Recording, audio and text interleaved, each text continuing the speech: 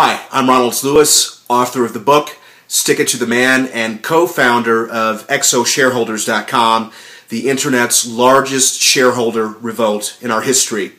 Bruce Bauman and myself are calling on the Denver Federal Reserve to apologize for the events that unfolded on May 18th, 2011 during an In the Fed protest on the 16th Street Mall in front of the Denver Federal Reserve. We will go public soon with our story, and it will be yet another example of our unaccountable government in these trying, challenging times.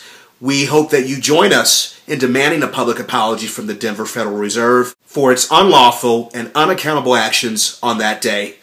I'm online, ronaldslewis.com, and twitter.com/RonaldLewis.